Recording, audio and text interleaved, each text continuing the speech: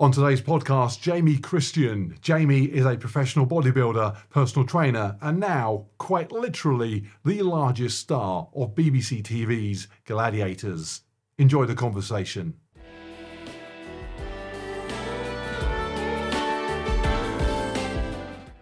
Jamie, welcome to the podcast.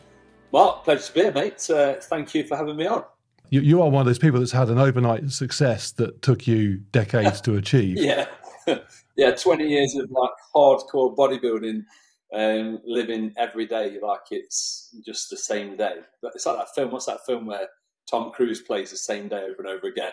You've already aged me, because when you said what's that film, I was thinking Groundhog Day, right. but you were thinking Edge of Tomorrow. That's the one. Yes, it's actually a quite good film, to be fair. Yeah, although I'm just going to rate Groundhog Day higher. Let's start with Gladiators. Then we're going to go back and kind of talk about how you got into bodybuilding and stuff in the first place, and kind of go up to Gladiators. But starting there, how did that come about? How's that work? Did they pick you? Did you volunteer?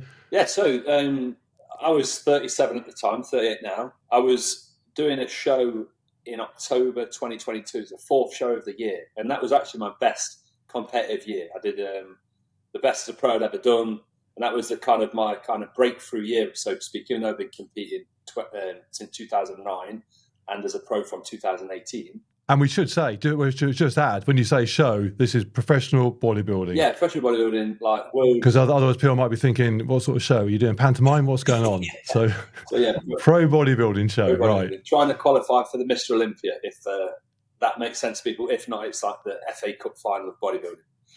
Yeah. And my missus has said to me that year, I think this will be your last year competing. I was like, get out of town. You know, I was competing till I was 40 because I'm a bit weird with numbers. I have to have round numbers. Like if the TV's on 23, it's got to be an even number or 25 or 30. Right.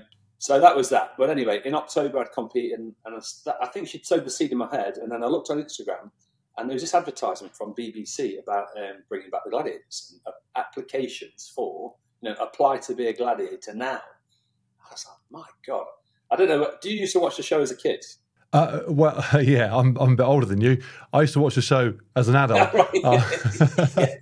Okay. So Gladiators was, I forget actually, it was around early 90s, wasn't it? Yeah, I think it was like 93 to 2000, something like that. Yeah, so it would have started when I was about 19, 20. Okay. So yeah, but absolutely. In fact, funny enough, I was a gym instructor when it was big. Yeah. I say gym instructor back then. That just meant you basically worked at a leisure centre until someone said go and cover in the gym, and then you're a gym instructor. Sure. Zero qualifications. But yeah, we were having people coming in, wanting to train to look like Wolf. So yeah, I was involved in the industry while it was kicking off. First time round. Amazing. So yeah, I watched. I think I was like 8 years old, so a little bit younger, but still obviously very much inspired, and kind of one of the reasons why I got into fitness originally.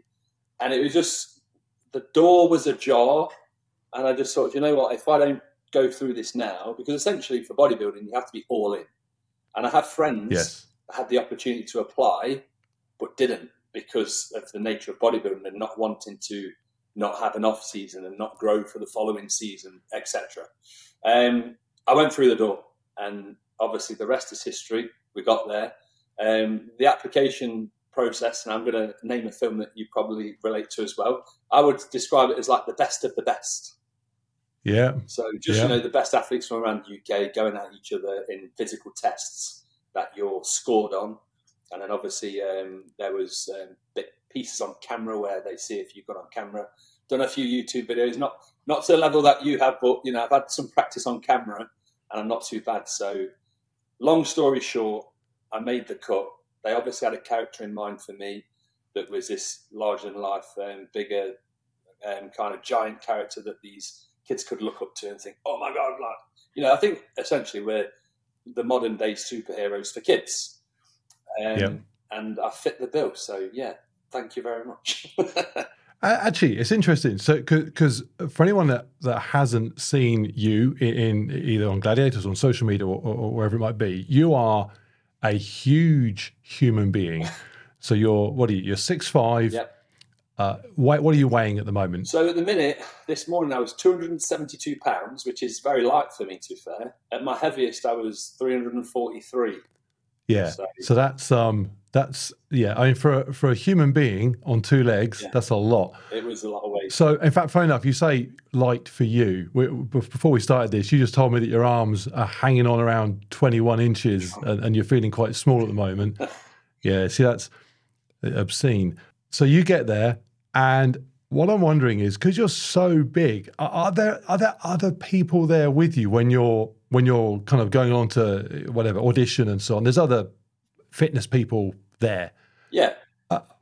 You must dwarf a lot of them, because typically a lot of people, especially CrossFitters and stuff, and bodybuilders as well, being shorter lends itself to that, doesn't it? I mean, there's not many CrossFitters that are above 5'10". No, definitely not. And the same with bodybuilding. It makes it easier if you've got less to fill out. So were you there feeling just absolutely massive compared to all of them and just thinking, I've got this in the bag? Or were you thinking, oh, I'm too big, I look odd? What was going through your head? Well, I've gone through my life feeling a bit odd, to be fair. I was playing... that's why I wondered, yeah.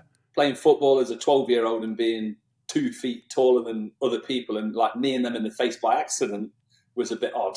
But I suppose that's got me used to the whole scenario of being odd, and I've gone through my life and now it's just normal. Well, actually, is it normal, or do you? Because the reason I ask is that it's not normal because you're still bigger than most people.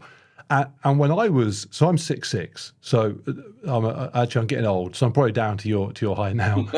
when I was little, when I was a kid, I felt really out of place no matter where I was. And it almost wasn't until, in fact, then I got into financial services, where I was just then an odd financial advisor because I was really big. And then when I got into YouTube, actually kind of helped, because basically I could just play on the fact that I was just bigger than normal, but still able to do things that other people could do. So it worked. But it took me until I was almost 50 to kind of figure out a place for me to be. Yeah. What's weird is that one of my kids is 6'7", so he's bigger than me. And he, from the minute he suddenly realized he was taller than average, has completely lent into it and just loves the fact that he's tall in a way that I never did. I never had that confidence. So I wondered with you, because being big has always lent itself to what you were doing anyway, whether when you put yourself amongst others, you basically have my kid's ego that just says, I've got this, or my childhood ego, which is everyone thinks I'm weird looking. I think there was a changing point in my life, and that was bodybuilding, because I was the awkward, felt a bit weird, felt a bit out of place, strange, until I started competing. And then I'd realised that, I'm still odd, and odds are stacked against me, but that gave me a lot of like mental power and resilience to prove people wrong. And that's something I've tried to do throughout my career, is prove people wrong. And then I started to realise, you know what, I'm actually encouraging other tall bodybuilders to get into it and have a go, because they've been told for years that you're too tall, you can't do it. So I think having the identity as this tall bodybuilder that's kind of carrying the torch, so to speak, gave me a purpose and gave me a level of confidence that got rid of all those weird feelings that were there before. Yeah, no, it's interesting, because I know that feeling. And when I first started doing YouTube, I'd get other people saying, oh, wow, I'm 6'7", I never knew you could run at 6'7". Yeah. I'm like, well, yeah, of course you can. And suddenly you become that kind of, that example for others. It's cool that you found it so early on. Okay, so you get to Gladiators, you get picked. What's that experience been like? I mean, the last year, I guess, has just been crazy for you. Yeah, it's been a whirlwind.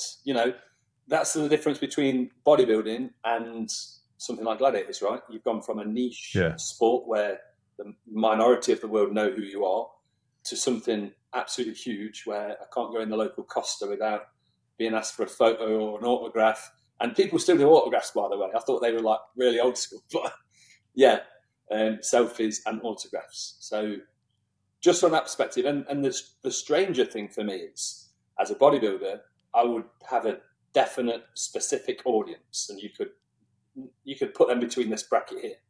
But the audience for Gladiator is anywhere from like 3 years old to 73, 83 years old.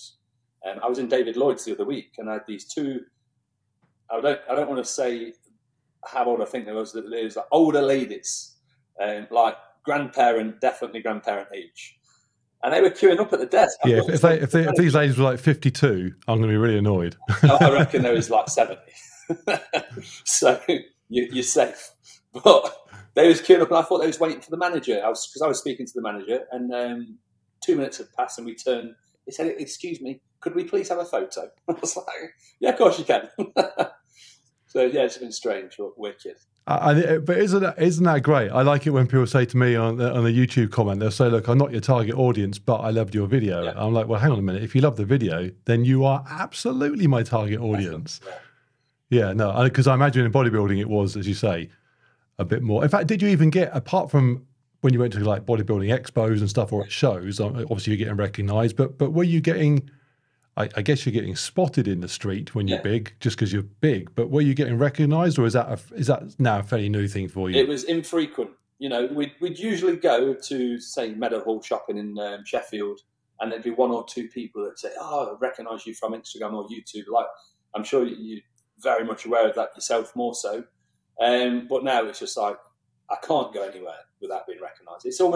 It's so strange that my mindset is. It's weird if I don't get recognised. And I think that's me getting used to the whole process of it all.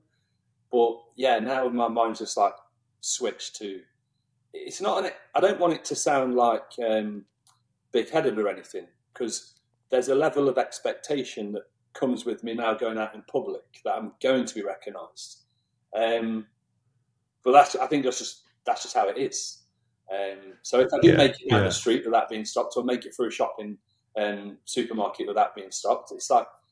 I'm not going to say it's a win, because I enjoy meeting people and speaking to them about the show and everything else. But it's just odd at the minute.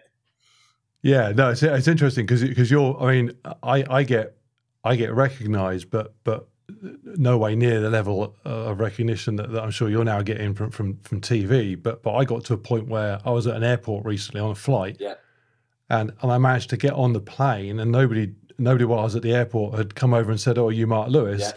And I almost felt like, well, what happened there? I delay this plane. I need to go and sit down for another couple of hours and wait for someone to spot me. Yeah. And so, and then the filming of it, the process of putting on the suit, running out and so on, that must have been a bit surreal day one. Almost, I mean, yeah, what, in fact, how did that compare to things like stepping on stage as a pro bodybuilder and stuff? Was it same, better, different? So I don't normally get nervous. And to be fair, listen, this time I was wearing plenty more clothes than a bodybuilding show. I was going to say, anyone thinking, you're wearing some wacky stuff. Yeah, they want to see you on stage. Yeah, in your thong. My little thong, yeah. So no, I don't normally get nervous. I'm used to crowds, but what happens is we stand on the side of the stage, and then we all get called out individually and walk on from each side. And then your music's playing, and the audience at Sheffield Arena was mad, like 3,500 people, kids screaming. So it's like, oh my God, this is like, and the first few times were intense, but in a obviously fantastic way. But you know that you're also not live, but you're on camera, and you've got to make your walkout look good, and that's going to be shown on the TV. So there's all these things running through your head. But what a exhilarating experience it was. I loved every minute, although it was nerve-wracking to start. Yeah, I bet. What happened when it had its first airing on TV? Did you have all the family around and stuff? Was it that kind of thing where you all kind of gather around and watching? Gather around children. Mark, that's the best thing about it. I know we've spoke before, and I know you're not a license holder, so you've not watched the show, but one thing you're now confusing Americans, because Americans are thinking, hang on, you need a license to watch TV. They're sat there with their AR-15 that they just picked up at Walmart, thinking you need a license to watch telly. Yeah, you do in this country. But the best thing about the show, literally, is that I've been told this by like hundreds and thousands of people. It's got the kids back on the sofa with the family. And, you know, I'm the same. My kids will be on YouTube or their phones in the room because they want their own privacy, and mum and dad are watching something they don't want to watch. Saturday night, 5:50, BBC One. It's like, kids, come down, Gladiators is on, and that's in my house, and thousands of other homes around, or millions of other homes around the UK. So yeah, for me, because it's happening to me and my family as well, like we're doing that. That's the best thing about it. Yeah, yeah, because that had Saturday night TV had kind of stopped being a thing for the family. You might, because kids aren't watching. I'm assuming kids aren't watching whatever the ballroom dancing thing that was. Strictly. What's that? Celebrity Dancing on Ice, whatever it's called. I got no idea. You can tell I haven't got a TV license. Yeah. I think the last thing I watched on TV was probably Noel's House Party. Yeah, no, the idea that everyone just kind of gathers around and watches the same thing is it hasn't been around for a while. No, definitely not.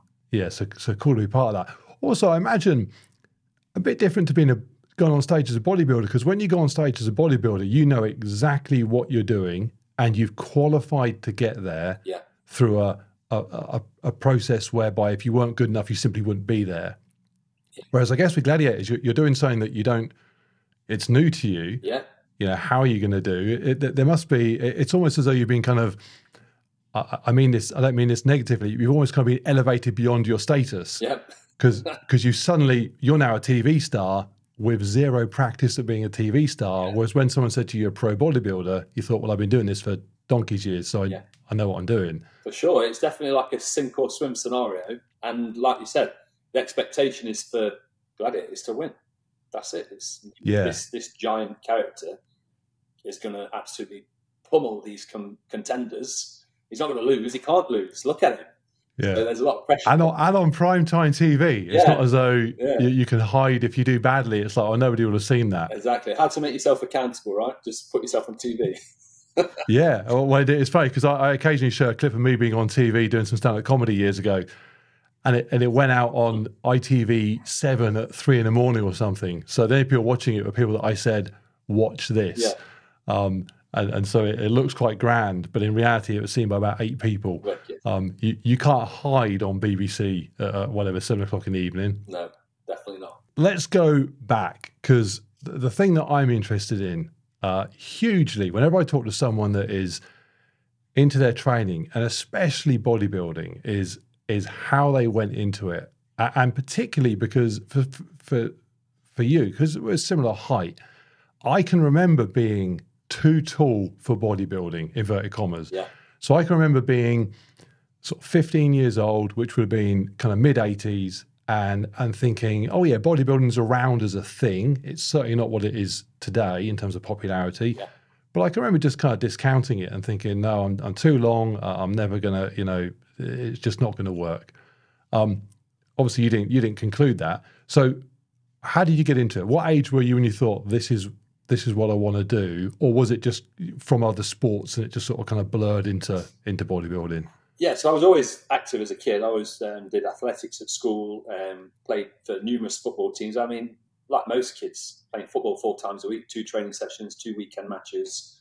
And that was like my whole, probably from 10 years old right through to my early 20s. But then at the age of 16 years old, leaving school, joining sixth form, I was best friends with some guy that started the gym. And I was like, it's kind of cool. I'll come along with you. I remember watching a guy in the gym lift 20 kilo dumbbells on flat press. I was like, oh my God, that's strong. I couldn't even lift the bar. When you do the shaky bar at the start, I was there. But along that timeline, we were best friends, and we'd met 2 girls and started going out with them at the same time. I remember I remember vividly, there's certain memories, walking on this park with these girls in 2, we had matching vests, me and my friend. I had a navy one, he had a white one, Reebok vest. And just thinking, it would look good in this vest with a good set of arms.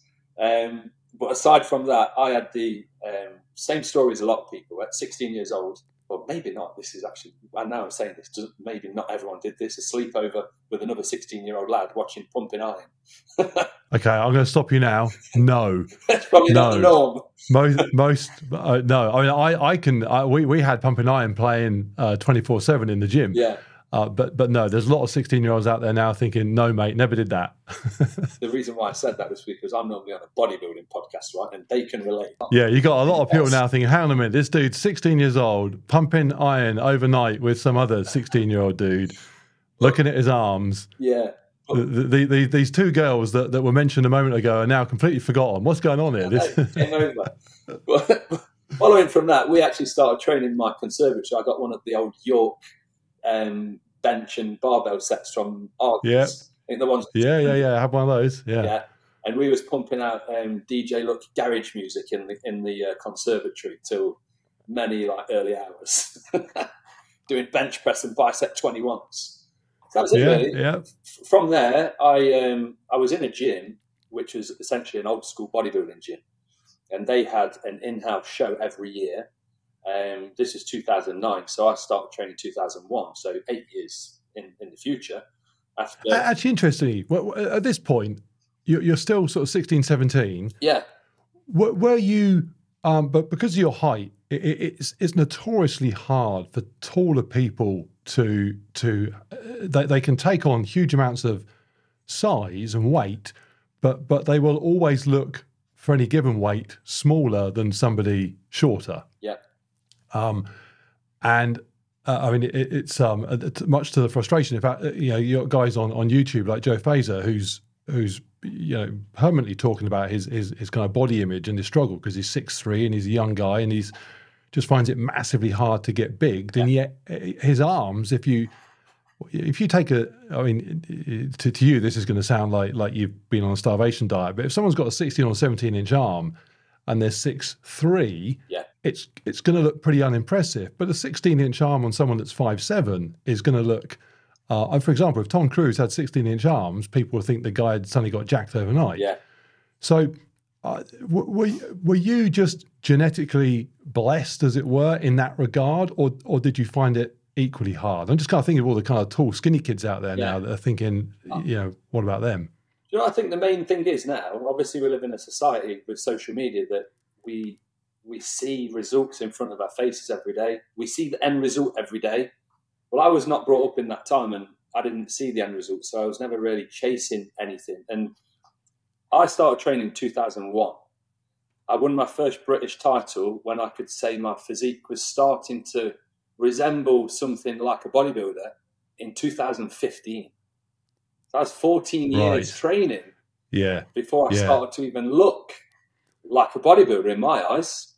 But nowadays you train for a year, and if you've not kind of made it or you don't look like the end result, it's time to give up. I think that's the main difference. Yeah, and also kids nowadays, they'll see guys like Sam Sulek and stuff on TikTok. Yeah.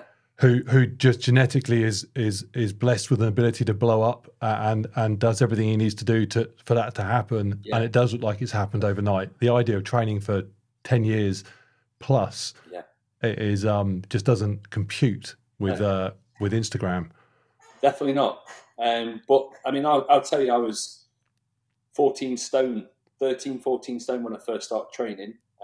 So for the Americans, that's like, I think 14 stones, 196 pounds. So I was sub 200 pounds. Yeah, at 6'5". At 6'5", yeah. So I looked thin, but in my head, I was shredded. So there were benefits to looking like that. And then I think I just went through a period of trying to put a stone on every single year. I want to be 15, 16, 17, 18. And I ended up being on stage when I finished 300 pounds. So I'd put on like 100 pounds of stage weight muscle in the 2009, 13 years of competing. Yeah, it's that message is never heard. When you talk about putting a stone on a year, so a stone, Americans thinking, what the heck are these stones? 14 pounds. Yeah. Putting on 14 pounds in a year at 6'5" is a sensible, steady progression. Yeah. But you watch any kind of movie star, you'd assume you can just throw on 30 pounds in 6 months for your next role, and it's just that's what they think nowadays. So you did it slow and steady. Yeah. Actually, while you were doing it, what so in terms of what was going on at that time? So 2000, did you say 2001 you started training? Yeah. Okay, so 2001 bodybuilding wasn't, and when I say bodybuilding, I mean just people training with the objective of just being bigger. Yeah. An aesthetic training. It wasn't anywhere like what it is now.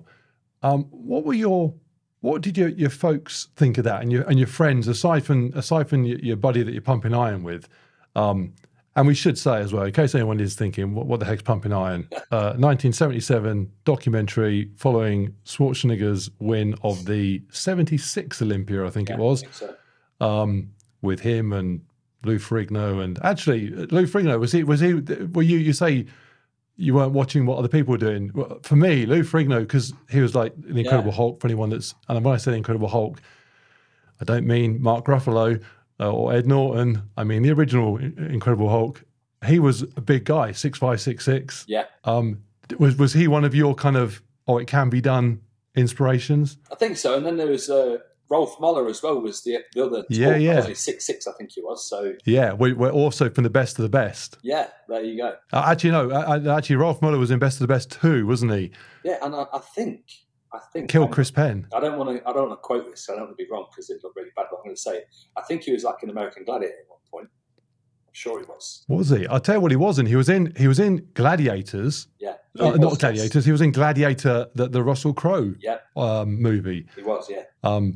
Yeah, and anyone who wants to go and follow up on some of these movies, you're probably better off watching Gladiator before you are watching Best of the Best 2, unless you're a massive Chris Penn fan. And even then, he dies in the first 5 minutes, so don't bother. Damn. Okay, so your friends and family. What are friends and family watching you do this thinking, given it is still a bit niche and a bit, I mean, in simple terms, a bit weird. Yeah. You know, I can remember my mum watching me lifting weights when I was a kid, and she just thought, that's weird. Why aren't you out playing football? I think I was in a bit of a different position because my uncle, so my mum's brother, was a competitive bodybuilder at the time. So they were very much used to what it entailed. And that's why my mum was supportive, and my nana, also my brother's mum, Nana, I don't know whether it's a term that many people use, grandma, mama. She was like, oh, just be careful. You know, like grandma's trying to look after you anyway. She'd just be careful. It's a dangerous sport. Just look after your health. Don't get too heavy. But the support was there. I'd say the biggest change was the more serious I got with bodybuilding. I think this goes for any competitive sport, right? You know yourself, having set these massive challenges. When you're in the zone, you're kind of on your own with it. You segregate yourself away from friends and social environments. And that was my life from about 23 when I decided, right, bodybuilding is the one. This is the path that I want to choose, 100% all in. And essentially the social life went down the toilet. So really popular in school, and then real kind of like energetic, busy social life up until my early 20s, going out, partying and stuff like that. And then it was just all focused. So the amount I saw my friends was probably like 90% less. And that's why I've ended up with, I would say, like 4 close friends that I still talk to today, that were from those times, that they're good enough friends that you don't need to see them every week and speak to them all the time. Actually, it's interesting because one of my questions for you was, how did you handle people's opinions? Because people outside of the world of bodybuilding, especially back then, would have looked at it as a very niche thing. But I guess you kind of answered that by saying you didn't care, you lived in your bubble. Yeah, I did. Because essentially I knew that it was me doing it for me. I enjoyed it. And they ended up obviously turning it into a business as well. So then it's not just going to the gym. It's not just competing. It's actually my job. But that comes with its own problems as well. When you're in the gym training, normally that's a social environment. And I got to the point where I got anxious to go into the gym because I knew I was going to get approached and spoken to about diet, training, whatever else. And it was like, oh, God, this is my time to work. So I used to get anxiety about going to the gym. And so you progress to competing. As you mentioned, your first competition was that was run by your local gym. Was that how that worked? Yeah, 2009. And this is the thing about competing, right, isn't it? So I didn't come anywhere, and I was like, the judges have got it wrong. You know, I've been robbed. They must have added the scores wrong. But yeah, because it's a funny one, because obviously bodybuilding is so subjective. Yeah, it's one judge's winner is another judge's second place. It's not like, well, I was faster, so you know that's it. Exactly. But that's what spurred me on, really, to just think, no, I want this even more. I think anyone who competes for the first time, they get that bug or they don't. And I got Yeah. it. So I was back the next year, and then I won the show. So I was like, yes, come on, make amends. Actually, there is a running theme here that your attitude to being told you can't, or you're wrong, or you're not good enough is, well, I'll show them. Yeah. And a lot of people's would be, oh, well, then I better stop. That's the opposite, isn't it? It's 100%. If you don't place, well, I must suck, and I'll go and do something else. Yeah. I remember 2015 when I said about early winning the British Championship. So I lived in Mansfield at that time in Nottinghamshire, and I was training at another bodybuilding gym. But because I was a bit of an outcast, I'd recently moved to the area. That gym was like notorious for competitors and seeing competitors come through that gym. Many good competitors came through the gym. So as an outcast and someone who looks different, taller, I got told by many people in that gym, you're not going to do anything. To the point where it got that bad, I left the gym and trained somewhere else. But anyway, front and centre when I walked out that British finals were the two people that owned that gym. And I won the show. And when I went out to collect my award, they'd gone. I was like, that's amazing. You know, that just proves the whole, just prove them wrong in like absolutely one competition done. Yeah, it's that. It's interesting because one of the things that I've always wondered about is how bodybuilders handle doing something that is outside of their world, viewed a bit weird, or certainly was then. Yeah. Or certainly not necessarily understood. That's probably a better way of describing it. And then even inside their world, you'll still have a chunk of people who don't rate you. You know, if you're a Usain Bolt, you're simply the fastest, and therefore there's not much to argue with. Yeah. But in your world, even people inside your world can have varying opinions on your ability, not just on you, but on how good you are at your sport. Yeah, for sure. Because it's so subjective. And the answer appears to be, how do you cope with that? Is you just kind of think, screw everyone, revert to your own little bubble, train, come out and prove them wrong. It just appears to be that.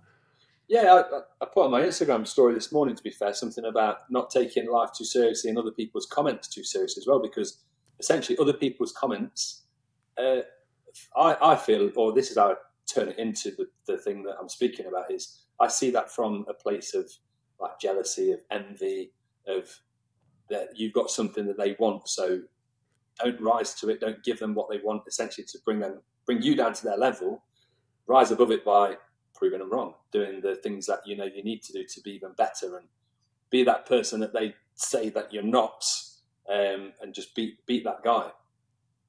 Actually, that's interesting. So on that theme, as you got more and more successful in pro bodybuilding, social media would have been becoming a bigger and bigger thing. Yeah.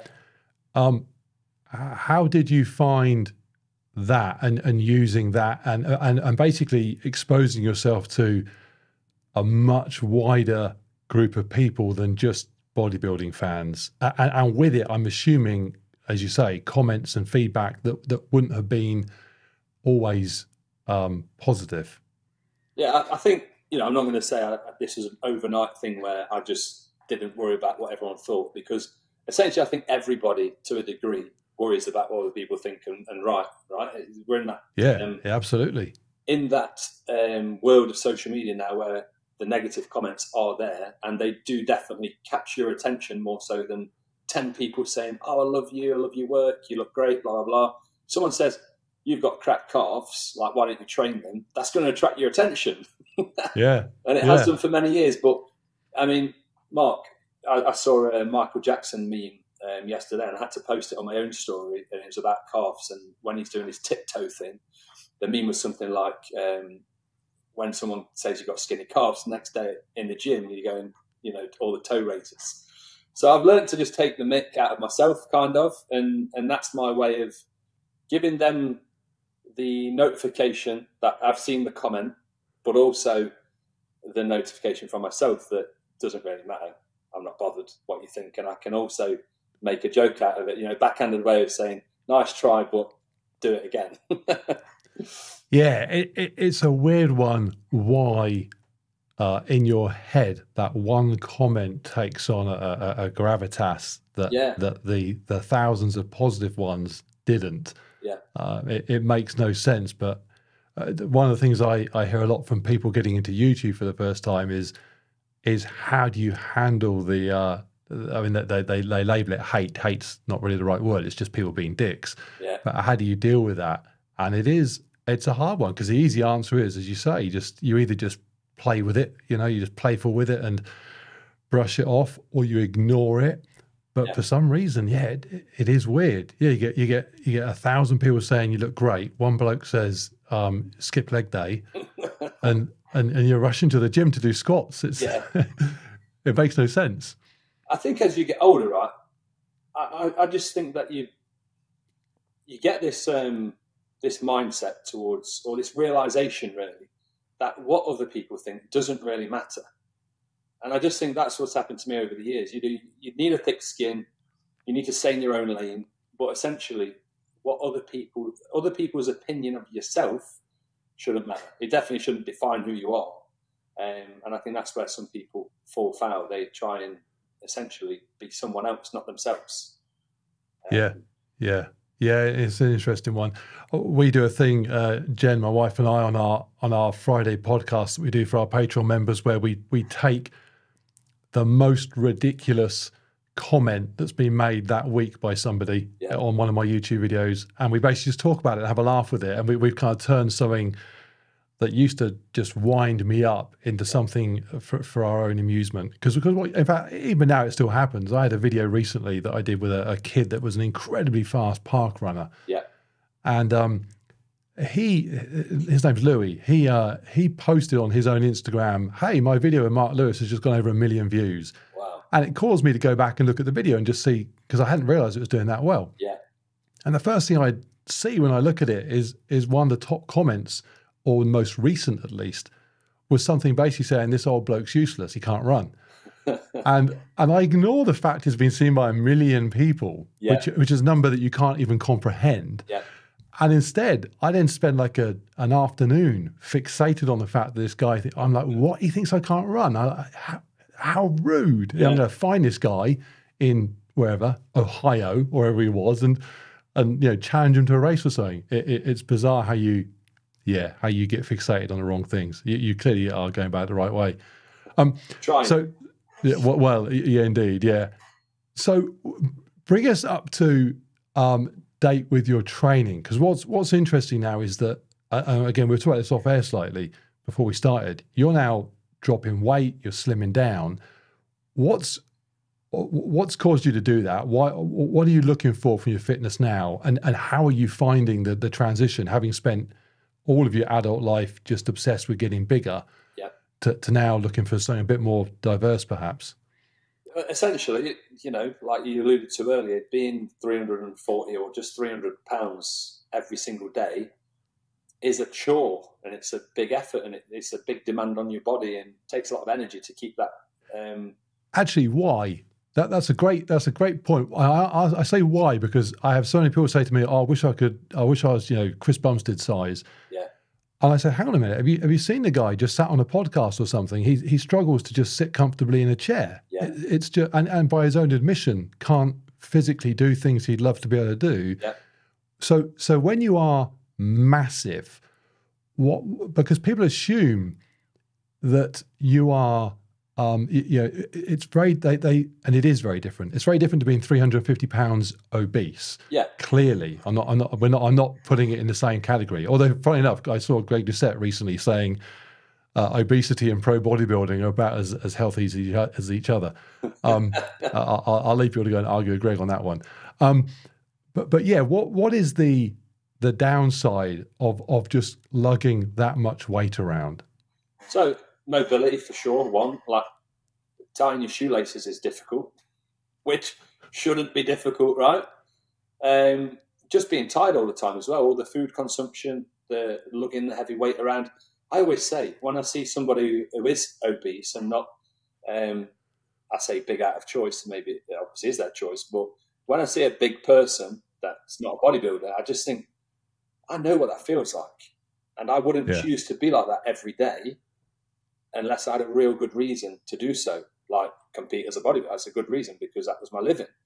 I just can't get through my head how someone would choose to feel like every day. Like the feeling of that would be enough to stop me from doing the things that were causing me to be like that. So yeah, mobility and limitations with family, not being able to even go to the theme park and go on rides.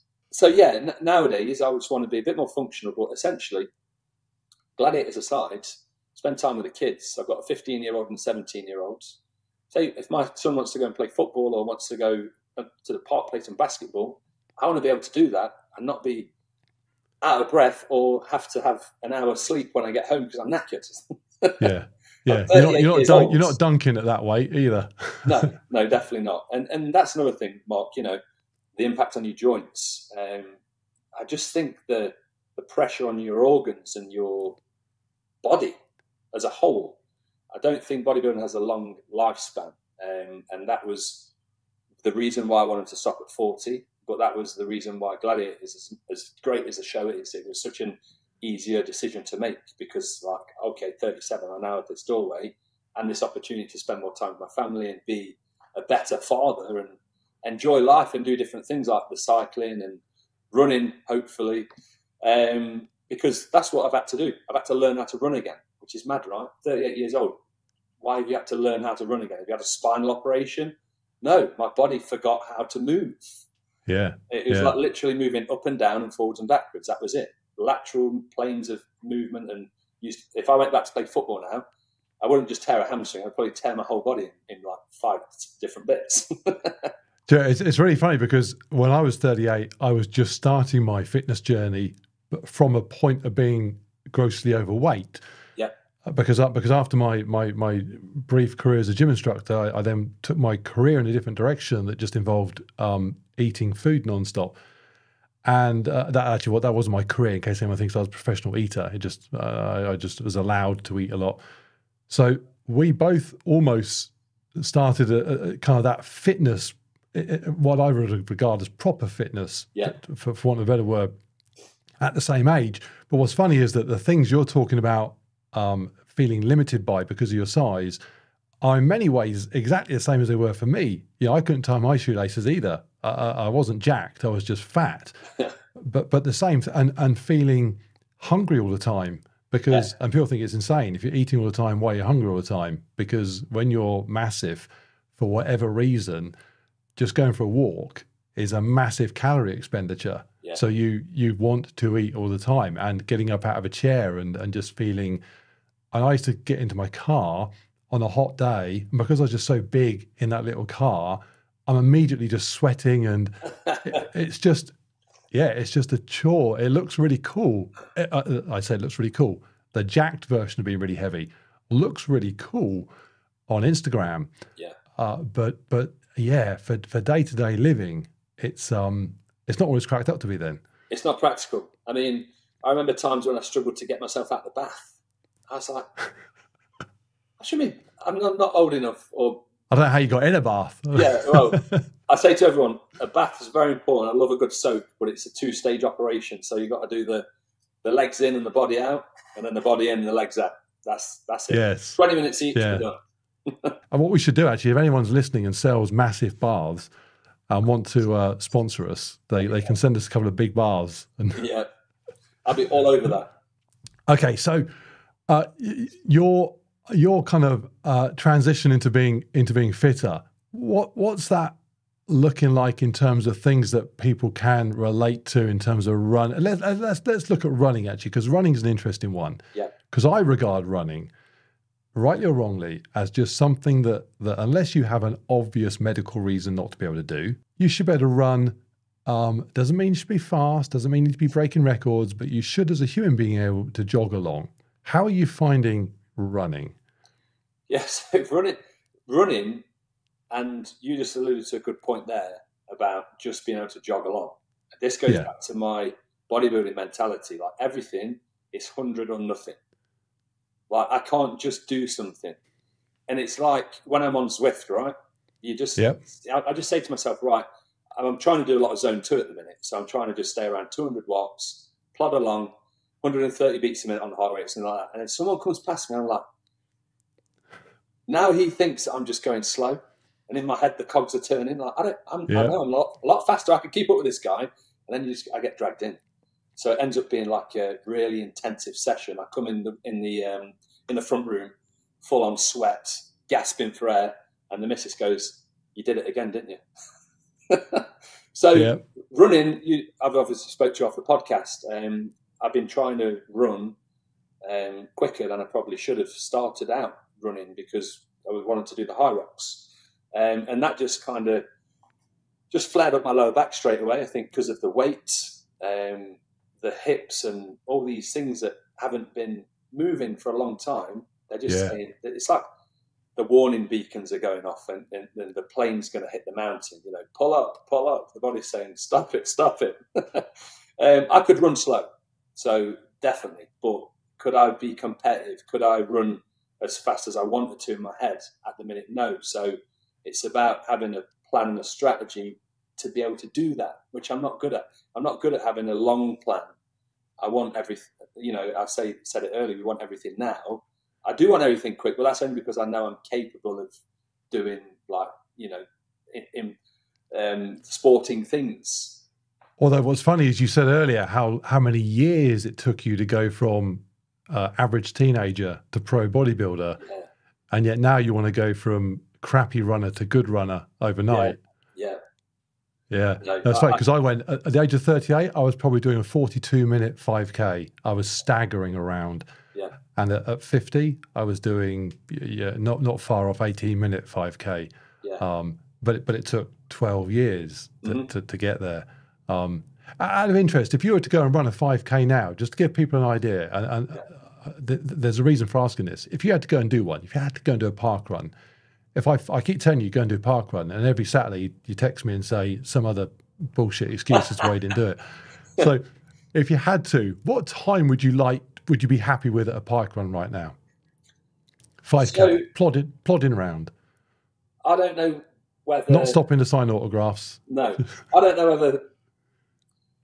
In my head, I'd want to do 30 minutes, but I don't know whether that's a good time, because I think that's like one I probably shouldn't be aiming for at my very first one. This is why it's so good for people to hear this. 30 minutes at a park run is around about average. I think the actual average is like 28 and a half or something. Yeah. But if you ran a 30-minute park run, which is what my wife does, you will finish middle of the pack, hundreds of people behind you, and a ton of people ahead of you. You're very average.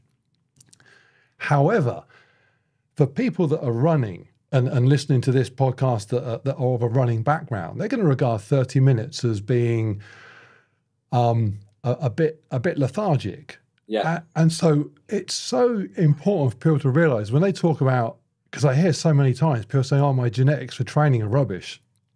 I think, well, hang on, your genetics for training to do what? Because you clearly have elite genetics for getting the size you got. That's a gift, inverted commas, that you have. But right now, there's nothing that says you've got great genetics for running, and not that you should. But it's, I hear so many people just get fixated on their ability to do one thing isn't what they'd love it to be, and therefore it's kind of game over. Yeah. And it's so useful to hear that people that do have an elite ability in one area don't have it in others. In other words, everyone's crappy at something. Yeah. I've now got people doing 30-minute park runs, kind of, throwing their toys out the pram. But my point is, you are an elite athlete. It's how you would be described. Gladiators would describe you as kind of, as you say, a superhero. Yeah. And yet you're a superhero that, if you had to chase down a bad guy, you better hope he's got a limp. I was going to say, probably get away. Yeah, your superhero power is if you do catch him, you kill him. It is fun, but it's so useful for people to hear that you can be great at one thing and not so great at another. So people that say, "Oh, I can never have great genetics for building muscle." Well, maybe not, but you might be great at something else. When you look at guys like I'd look at people like Michael Jordan, who was arguably one of the best athletes in the world ever, and was playing basketball at like 215 pounds. 215. If you tell someone you're 215 and 6'6", they're going to assume you're some kind of skinny loser. Yeah, no wonder he could float. Yeah, everyone can do something, or most people can do something. Yeah. Cool. So, yeah, your ideal kind of not finishing point, but where you'd like to get to with your fitness is what? Do you want to drop more weight, or have you got a weight that you're thinking that's comfortable? Or are you getting concerned? Are you thinking, oh my goodness, I'm going to be some 280-pound weakling? No, this is the thing, Mark, that you know, I had an identity as a bodybuilder, and I have an identity as a gladiator in a completely different realm. But that identity requires me to look a certain way. Yeah. I've been told by the missus many times that is 280 pounds and above. Like when you go below 280, you start to look skinny. I'm like, how can someone 20 stone look skinny, right? Like you said, 15 pounds. To loop back round to your question, I think my plan is to be as good at these other tasks as possible, running, cycling, any functional sports that I get involved in, but be as good as those as possible as a larger individual. Much like you know, you're 6'6", you do all these things and you're a larger individual. I don't want to be as fast as possible as a skinny giant. I want to be as fast as possible, or as good as possible, as strong as possible, as the size human that I need to be, which is essentially 20 stone and above. Yeah. Yeah. Which is a great objective because, well, for one thing, it's going to be quite straightforward for you to be the fastest 20 stone park runner. Yeah. Because there's not many running in that competition. Mm-hmm. I did the same. I'd look around when I finished a park run and think, I got beaten by a ton of people, but none of them were 6'6", 220. They're all 5'8", 150. Yeah. So you need to, and also the age and the joy of being 50 now is if I get beaten by someone that's 35, I couldn't care less. You know, I'm for one thing, they're going home to change nappies and all the things that 35-year-olds do. I'm not. I'm doing what I like. I'm 50. I'm an old man. I have freedom in that sense. So, yeah, it's important to kind of bubble yourself with people that are like you if you want to play that who am I as good as game. You don't need to do it at all if you don't want to. Yeah. No, I think you're right. And I think you made a great point about wanting to be great at running straight away. And I think another issue is that, you know, having done things like football and being athletic in the past, that bodybuilding window was 20 years of my life. I can't just rewind and go straight back to playing football and running like I remember I used to. It's now a process that starts again. So the bodybuilding journey, almost the running journey and everything else, it starts again. Although what a fun thing, because you get to do exactly what I did, which is that for most people who have run all their lives, when they get to 38, they are on a downhill slide now. I mean, they are going to get slower and slower and slower and then be dead. Yeah. Whereas you get to do exactly what I did, which is you're running slow than you'd like. You're going to get faster as you move into your 40s. You're going to be a faster runner probably at 45 than you are today. Yeah. Which is a fun thing to do. Definitely. The only thing I'm not quite sure about is Zwift and whether that will become just an annoying prospect. The fact that just to hold 3 watts a kilo, I've got to hold 375 watts. And learn to just suck it up and deal with it on Zwift. Because Zwift, if anyone doesn't know, is basically computerized cycling. You pedal along, and your little avatar is your rider in the virtual world, and it uses your weight pretty much. Well, it uses your weight and your power, and as you say, it gives you a watts per kilo, and that's basically how fast you go. You are never going to be particularly fast. I mean, you can be fast. I mean, actually, go back to Greg Set. He's a good example. He rides on Zwift, Cat B rider, and does really well for a heavy guy. Yeah. But it's all relative because he's I think he's like 5'2". He's probably still only 80, 85. Yeah, I think he is. So basically, and he's got. So yeah, it kind of works for him. And to give you an example, to do something like up out to Zwift, which is a fairly kind of classic thing that Zwifters do. They try and ride up a mountain within Zwift within the hour. which I've done a couple of times, but it takes 3.2 watts per kilo. Yeah. So I'm 220, 100 kilos, so I need to hold 320 watts for an hour. And that's just grim. For you, you'd need to be an elite level cyclist to be able to do it at your weight, which is, that's insane. My wattage would need to be over 400 for an hour, wouldn't it? Which is just, I remember the Bradley Wiggins video. That's not happening.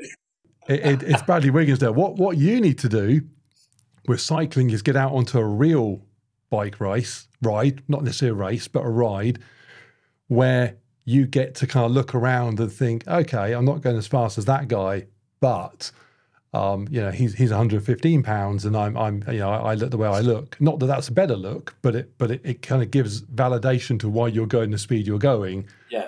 On Zwift, there's nowhere to type in, but I'm jacked. No. They need that avatar. You should better pick an avatar with 21-inch arms. Yeah. And then other people would know why.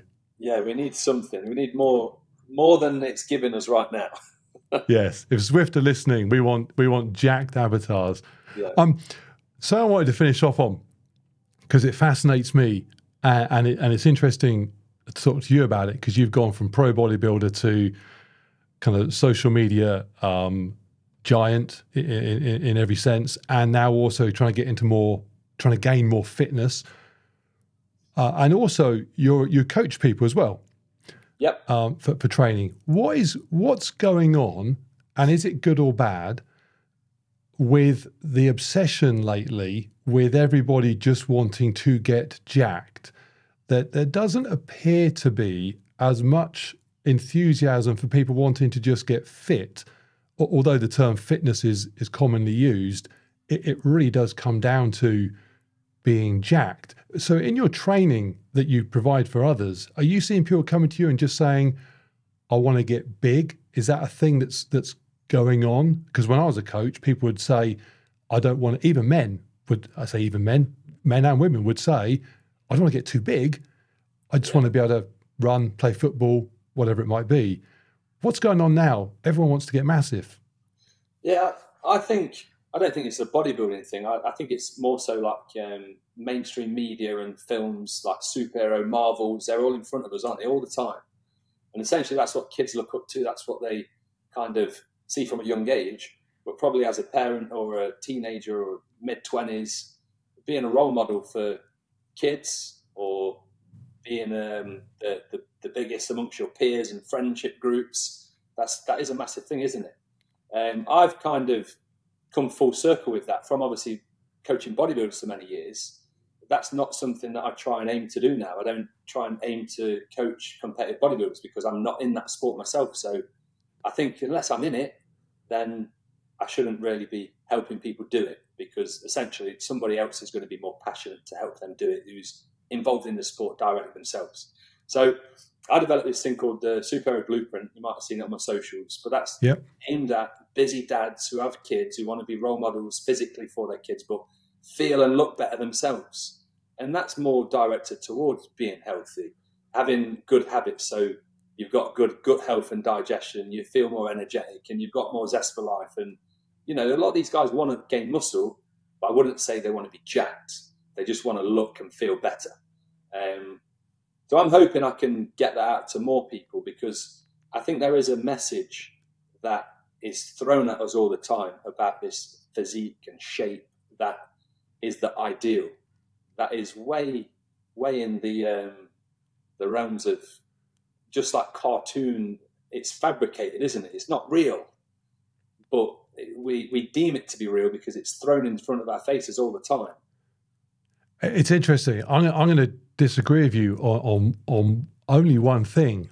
I don't think it's film and mainstream.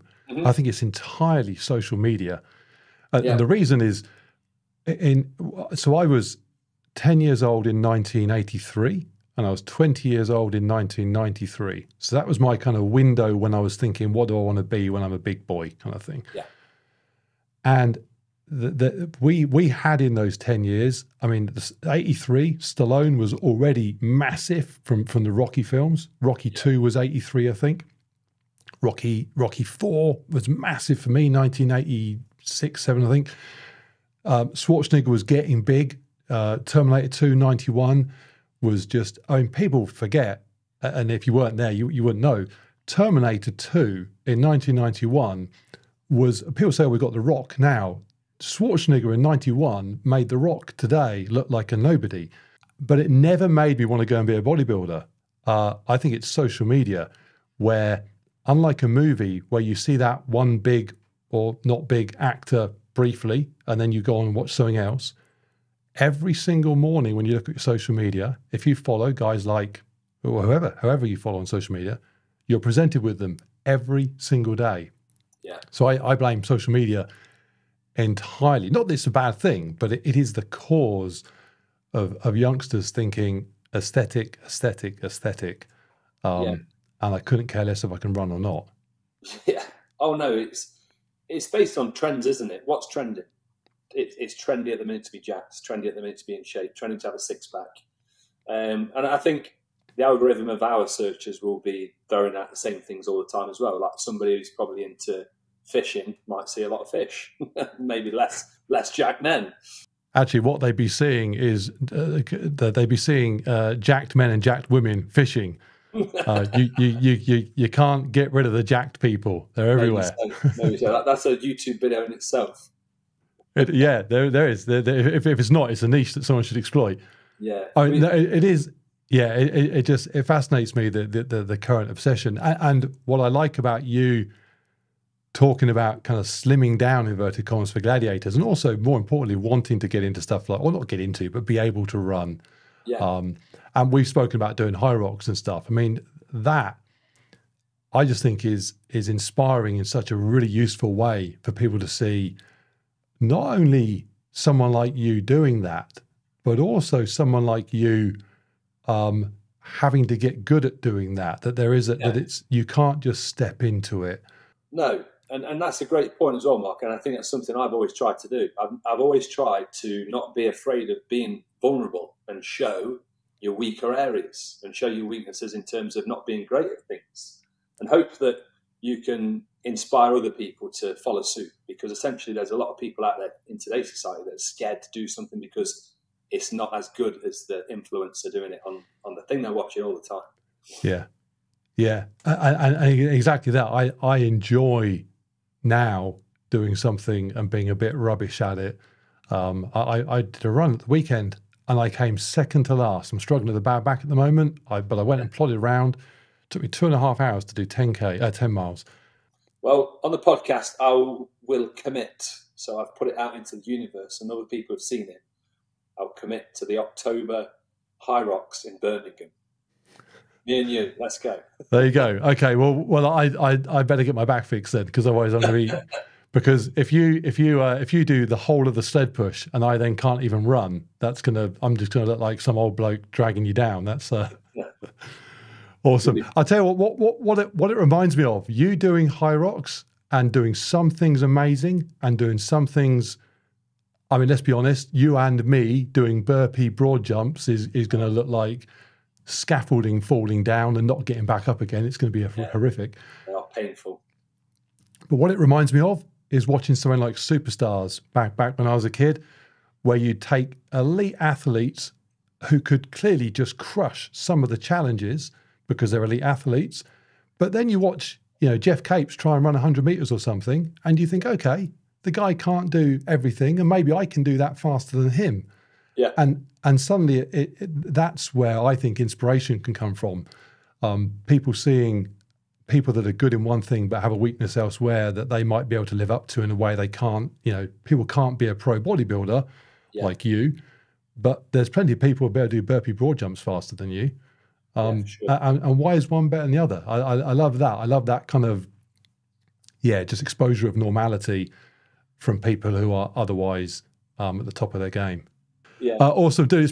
It's been fascinating and a pleasure chatting. I always like talking to people that are very good at one thing and trying something new. It's just fun to hear about how they're getting on. And congratulations on how it's going on TV. And I'm so glad that I got you before you were an even bigger star and you wouldn't even consider such a podcast. Get that, mate. No, it's been a pleasure. I've obviously watched you on YouTube for the last year or so, I would say, and I know you're a great talker, and I knew we was going to have some good conversations today, so it was a no-brainer, mate. Yeah, no, it's been a lot of fun. Superb. Mate, thanks for your time. I look forward to talking again soon. Mate, thank you very much. Pleasure.